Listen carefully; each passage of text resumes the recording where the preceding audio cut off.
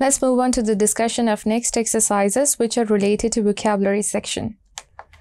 So first question is, explain each phrase as used in lesson. Phrases दिए गए हैं, हमें इनका meaning बताना है कि lesson में इनका meaning क्या है.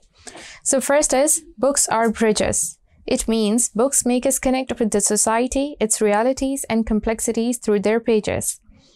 Second is, his face beaming. So its meaning here, his face was glowing because he was enjoying the book he was reading and how it was resolving. Third is, books make us travel at large. It means that books with different illustrations, depictions, and descriptions make the reader imagine scenarios that they feel like they are actually traveling with the writer of the book. Fourth is, connects one with humanity. Iska meaning here, books teach us ethics, morals, and compassion which is needed to understand humanity and connect with humanity and society. Last is, nourishment for the mind.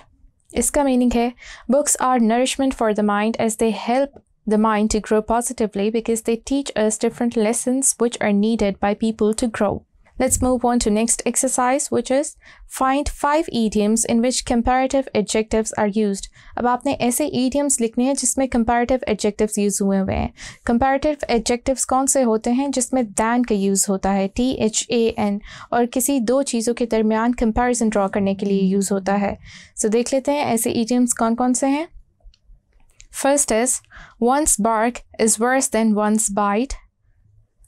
Second is, one's eyes are bigger than one's stomach. Third is, a bad excuse is better than none. Fourth is, actions speak louder than words. Fifth is, a good name is sooner lost than won.